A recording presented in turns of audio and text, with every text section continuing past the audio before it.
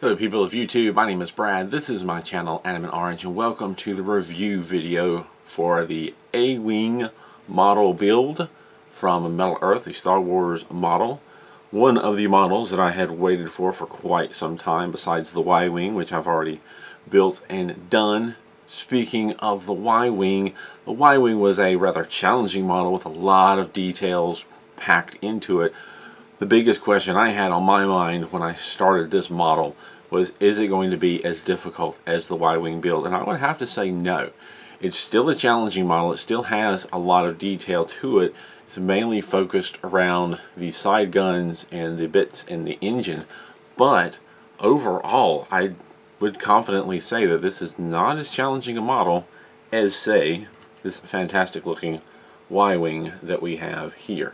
But it is still a wonderful addition to the collection. It still does have its challenges to it, and it still took me 3.5 hours to put this thing together. Now maybe it doesn't seem as challenging because I have already built the Y-Wing and I've already built the Iconics or Premium Imperial Star Destroyer, which was also a very detailed and challenging build. Maybe it doesn't seem as challenging, the A-Wing doesn't seem as challenging now that I've done that stuff, but the big thing is it didn't have as many tiny little delicate parts to put into place. It did still have them, but they were somehow easier to do. Like, there are a lot of small parts in these side guns, which as you can see are kind of floppy, unfortunately. I could definitely use some glue or UV laser glue or UV glue, not laser glue, UV glue to kind of hold the bits and pieces in place.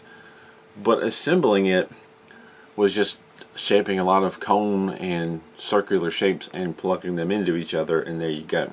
I could sit here and say it wasn't as difficult, but I should get into a little more detail. First of all, as I was building this model, one thing that Code Wookie from Metal Earth Builder warned me to do, and if you read his blog you'll see that, something that's easily missed and a little bit vague is these side bits bend down ever so slightly, and the top actually has a little bit of a curve to it, just a little vague curve to it. It's not perfectly flat, and the bottom is the same way. The side bits bend up a little bit and the main body has just a vague little curve in it.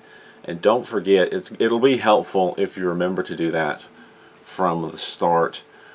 The top is really easy to understand how the sides are supposed to bend, because you can look at it from the back and you have these side pieces that you'll see straighten up as you bend it down. The bottom doesn't have that. It's a little more challenging. I actually overbent it, but it was easy bending it back and not that big a deal. But the top is a little bit more important to get it, a little bit more helpful to get the top right the first go around. Now these side bits, I know that a lot of people have trouble getting that straight, and mine are not perfect, but not too terribly bad. You have that gap there that just doesn't want to bend quite right when you curve the ends, and even curving the edges of this can be a little bit challenging. I have like these 3D printed tapered sticks that I've been playing around with that helped, but aren't completely necessary to do it. It just takes some time and patience to work that curve around. Not terribly difficult. If you've been building a lot of Star Wars models already, it's not going to be that big of a deal. There's bits and pieces of trim that go on the top, no big deal, fold and shape and stick them in their place. When it comes to the cockpit, the top part of the cockpit's a little wonky, and it's thin pieces and it's easily to warp and shape it incorrectly. However, it's also easy to get it back into shape, and I was worried that I was going to completely mess up this cockpit area, because when it comes to like aircraft and cockpits, I always get very nervous with those and have difficulty with them. But once I started plugging the slots or tabs into the slots, it shaped itself right out and looks really good. The inside seats and whatnot, there's like parts 11 and 12 are a bit intimidating, complicated to fold, but taking one setup at a time, it's no big deal, and it all comes together nice and neatly. Then you get to these corner pieces in the back here. There's like a little indented piece that has some details that you're trying to, you put the pieces together, fold it in 90 degrees and try to put it into these back corners inside. They were a little funky to get into place, and it took me a few tries. I initially tried to overbend the bend instead of 90 degrees. I bent it too much and then tried to fit it in and unfold it, and that limited results. I tried to start by putting the back end first and then the side, and that didn't work. I found out the best thing to do is the back is actually on the back where it connects to the top body is two thin pieces, and one of them is more flexible, and I made sure to get that bottom tab in, then the side tabs, and then that top tab I can actually work the part around it to get it into place because it's small and thin and easily maneuverable. Not a big deal, but it kind of stumbled me up for a few minutes. And then you start building the guns, kind of getting back to them. It's just a lot of little circular pieces that come together, connect to each other, and you build up the thing. You're really doing them in pairs.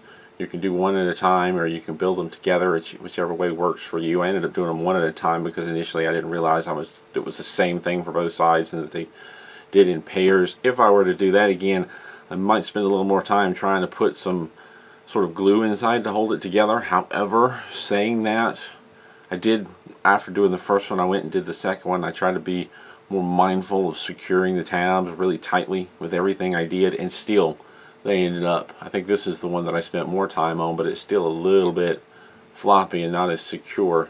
I mean, still a little bit floppy, not completely secure, better than the other side, but just the mere notion that you're going to be bumping into it and still working with it as you complete other parts of the model, you end up knocking some of it back loose even more. I think it might actually be better to try to drop some thin glue in there later and hope, you know, something, just give it something to support it and let it dry.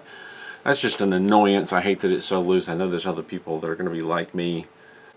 I feel like there's only so much you can do to prevent it. You're pretty much going to have to fall back on some sort of glue to hold it in place after you're done. And part 27, I believe it's this part right here, it kind of has a square end on it. It's the most unique circular shape I've ever done. There's been plenty of times where I've shaped something into a circle, but then you had like a fin that stuck off that you had to kind of work around and then bend it back straight. In this instance, you're not making it into a complete circle because the end pieces form into a box shape that then close the circle, and it's actually easier to work with that way, and different and interesting design. But I rather like that, the way they did that.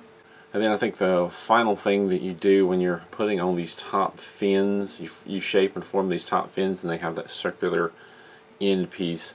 When you put those on, like halfway down page 5, don't close that circular part at the end up.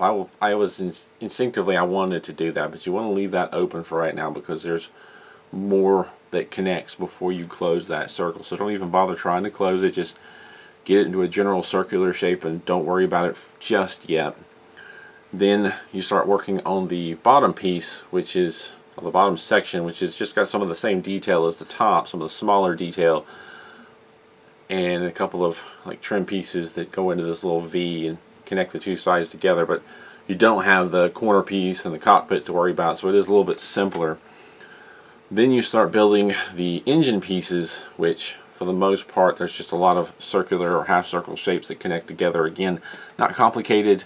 Much like the guns, it's not complicated. It's just several different bits to put together, and you can build them side by side in pairs because they're pretty much the same part, just mounted opposite of each other.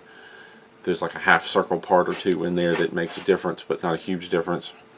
And then you've got this end bit that is covered up, and you've got the engine bits inside. I really like that detail. That's a fantastic amount of detail. You build this like thruster bit that's down inside of this shielded part.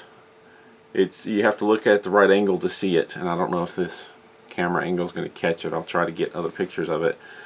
But one of the things I love is that sunk in, buried, kind of covered up detail that when the metal model companies do that. But one thing that I want to suggest, at least for your consideration, when you after you've added these engine bits on, or even possibly before you add them on, once you're done with the engine, somewhere before you start putting the two halves together, I would suggest go ahead and add, there's a ring that goes on the back, and it is part 59. I had to look down to see. I would suggest adding part 59, adding that ring on now, and before you start putting the two halves together, either when you're done with the engines or after you put them onto the bottom part. The reason I say that is the thing that frustrated me absolutely the most in this model was They didn't do that, and I kind of think I know why. Don't exactly agree with it. They did it that way because when you attach the top and bottom halves, you're working all the tabs around the front. Don't forget the 2 tabs in the back. I did initially, and so did CodeWookie Metal Earth Builder. Had to go in afterwards and pry those into place. But you also have 1 tab on each fin that goes into this engine assembly and folds over or twists. And I initially folded it over, which pops out fairly easily. I wouldn't even bother with that. I would give it a twist and then maybe fold it over. I don't know, it's up to you. But here's the thing, because I'm assuming because you still have that tab to worry with that connects this together, they wait until after you've done that to add in the ring that goes on the back here. There's 2 rings on each, well, there's 4 rings, 2 on each side. 2 of them go on the back of the engine, the other 2 go on this little bit of ring that hangs behind it. Getting that ring inside of there after this is on and in the way is a pain in the butt. And I would have much preferred to have added that ring on before bringing the 2 halves together and then using precision tweezers to go in there and grab and twist that tab somehow or fold it over, which with my tweezers I'm able to do.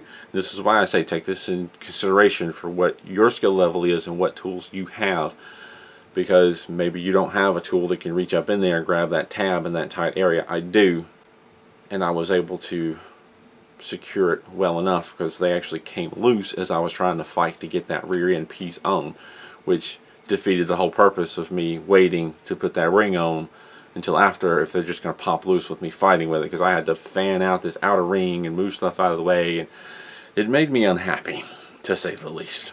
We'll just say unhappy. Much rather would have preferred to put that inner ring on as I finish the engines, or as I'm putting the engines on the bottom, but before adding the top and bottom together. Have that out of the way, sneak in pointed tweezers. I have these nifty little Pixnor tweezers. You can't even see the name on them anymore because I've used them so much it's worn off. They normally have a very pointed end, but I've stuck them to a grinding wheel for like a second or 2 to make a tip on them, and they're excellent for reaching inside of tight areas and manipulating tabs. And that's what I did. If you don't have a tool like this, you might not want to do it this way, but for me, so much more sense to add that ring on and not have to fight with it later. Reach up in there once it's connected, secure that tab, then form these into a circle and put the last circular piece on the back, which, by the way, they recommend folding. It would be a much neater look. But honestly, 2 things. By the time I got to that point, I was not happy and was tired of dealing with it. And number 2, I did try to fold these last 2 tabs on the rings over, but they just kind of squished and warped the part, because you're dealing with a very thin part that if you try to bend the tab over, the ring itself is just going to kind of warp out. The sides of it are going to kind of warp out as you're bending the tab rather than letting the tab bend, and you don't have much room to counter that there. If it was a thin part that had room around it that I could hold with 1 pair of tweezers and bend the tab over, that's different. And I could sort of do that, but I'm still going to end up holding it in an angle and it's still not going to be right. And I said, you know what, I'm done with this. I'm just going to twist a tab and be finished. That's where I was at. What I'm suggesting is consider putting that part 59 in there first, then connect the 2 halves together. Then maybe you'll have more patience than me to get that ring more correctly.